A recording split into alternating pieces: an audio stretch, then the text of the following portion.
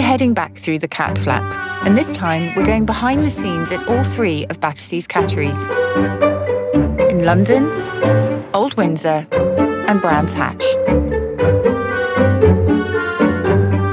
Cats can be a bit of an enigma, and humans often struggle to understand their feline friends.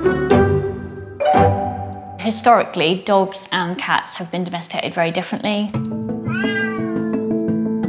They've sort of evolved from an independent, sort of solitary animal that's quite self-reliant, quite independent, very good at doing its own thing. He doesn't settle, do you? We see a lot of breeds that come into our centres, particularly recently we've had lots of Bengal cats. Bengal cats are very closely related to the wild cat, but their characteristics are strong. So they're very solitary, but also they're very demanding, so they can be quite territorial. Pippi, that is actually in with us at the moment, looking for a home.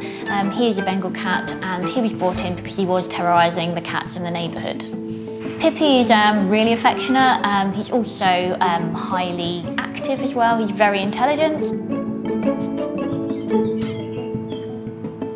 I think in terms of reading cats' body language as well as possible, at Battersea in the cattery we use what we call a CAT acronym, CAT, and the C stands for choice and control.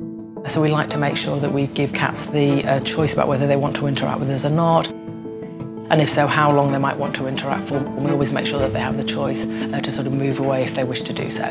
Thank you. Gorgeous lad. You're not going to come out? Is it too noisy for you? The A stands for attention, so this is where we try to pay close attention to maybe some of those subtle signs around the cat's body language that the cat might not be particularly comfortable during the interaction. So we look out for things like head shakes, we look out for things like skin twitching, we look out for things like lip licks, moving away, perhaps freezing. And the T stands for touch, which is where we tend to focus touching the cat around their head, effectively the sort of cheeks and chin, which is where we think most cats are quite comfortable being touched. It's okay, go on. Every cat is an individual, so some cats may be a very affectionate lap cat. Other cats may also be more than happy just for your company rather than your constant interaction. I've never met the same cat twice. Next time we go through the cat flap, we'll be looking at how Battersea staff and volunteers help make life as stress-free as possible for all the cats in their care.